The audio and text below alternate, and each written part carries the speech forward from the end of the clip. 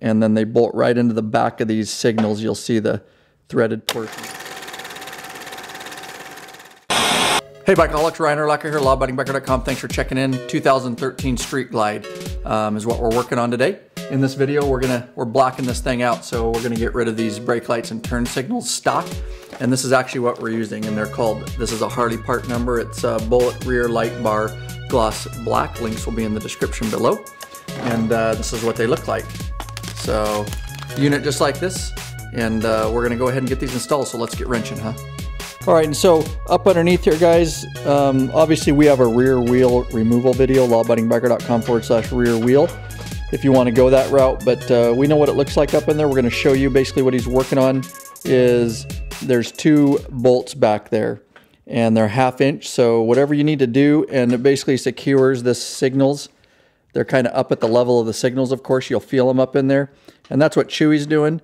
Is you can use a 1/2 inch wrench, or you can use a socket, whatever you can get up in there, and it takes just a little bit of patience, and that's what we need to do right now to get these, to get them unsecured from the bike. Okay, so now we have the bolts out, and it's just a tedious process, but these are the actual bolts that go through, and you can see the hole in the fender there. That's where they come through right there, and then they bolt right into the back of these signals. You'll see the threaded portions that he's pointing to, but look down there, yeah, right in there. And so again, those are the bolts that go through, and just takes a little bit of time. And you can see, you're gonna get really dirty, Chewy. Grease monkey right now, attaboy.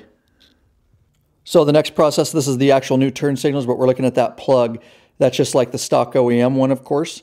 And we're gonna get up underneath, we're gonna show you where that is. It's got two clips on the side of it. You kind of have to pry it with a screwdriver to get that plug to release. And we're going to go up underneath the bike and work on getting that undone. All right, right side of the bike, I'm going to give you a reference, guys, as we're just moving right up underneath. And then we're going to look for this box where this plug goes in. And that's the cover right there that he's pointing at. That kind of rocks back. And then he's going to point to where that plug plugs in right there, guys. And there it is. And that's where you want to go ahead and back that plug out. Again, he's got a screwdriver, and he's going to start working on both of those tabs on the side.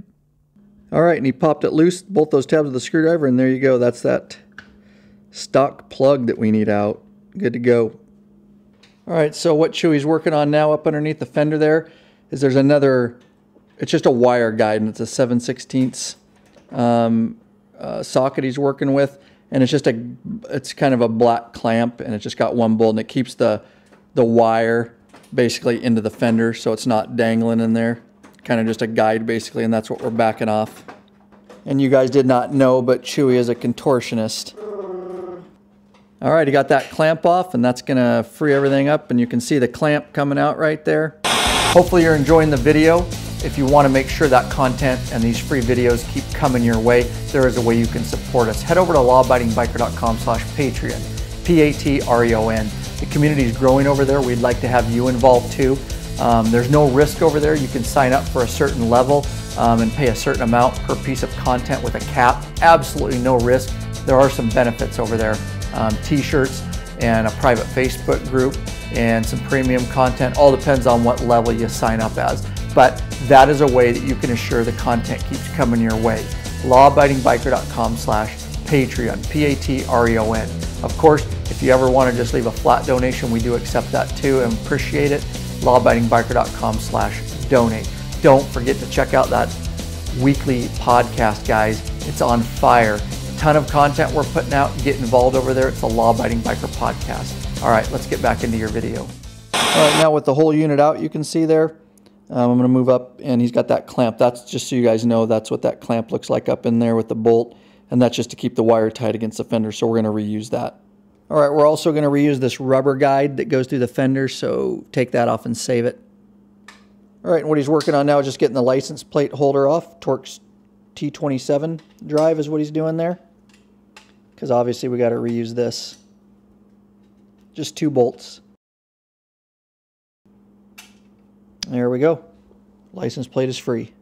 So what Chewy's working on right now is just putting that rubber guide to go through the fender. He put his clamp back on. Of course, all this stuff can be slidden around to adjust it how we need it, but at least stuff is started and ready to go.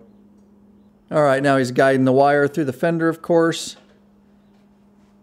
And then he'll figure out exactly where this rubber grommet, so to speak, needs to go. You just have to adjust it back and forth. And that's all he's doing right now, is just adjusting that thing, getting it right where he wants it, going through the fender, so that the signals, you don't want a bunch of extra wire outside the fender, which is why he's just adjusting that just like so. You can do this before, of course, but this is easy for Chewy right here. We're just going to make sure and get the 2 bolts, the Torx 27 on this license plate cover, and get that back on before we actually start bolting it back to the fender. And of course, this has your license plate light incorporated into it, your brake light signals, all that kind of stuff. It is a Harley part that we're using. All right, and so what Chewy's doing now is just getting that bolt. We're reusing it, of course, and he's getting it through, and he's getting it started there.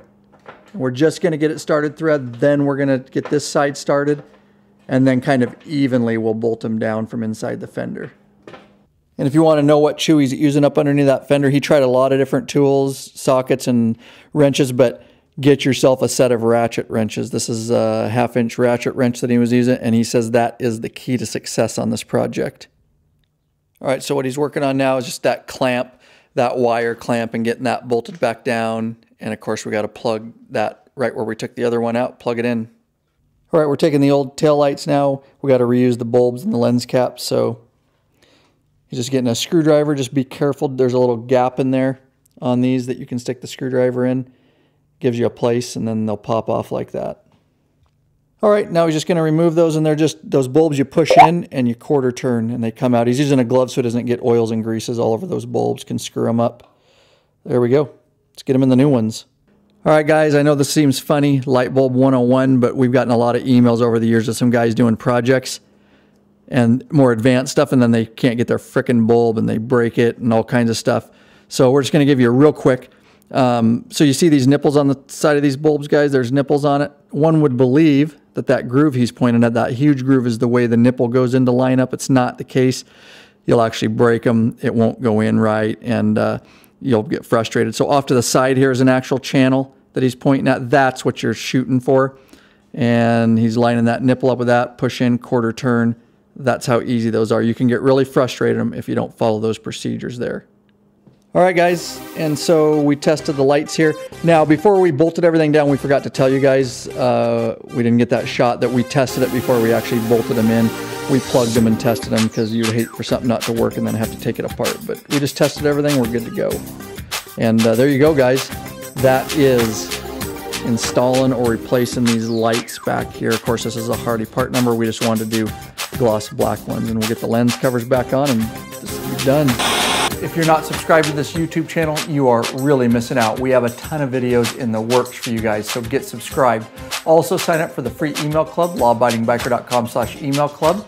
We will shoot you an email when we come out with new free videos. Also, do not forget to check out that weekly podcast. It's the Law Abiding Biker Podcast. It's heard worldwide. All right, peace out.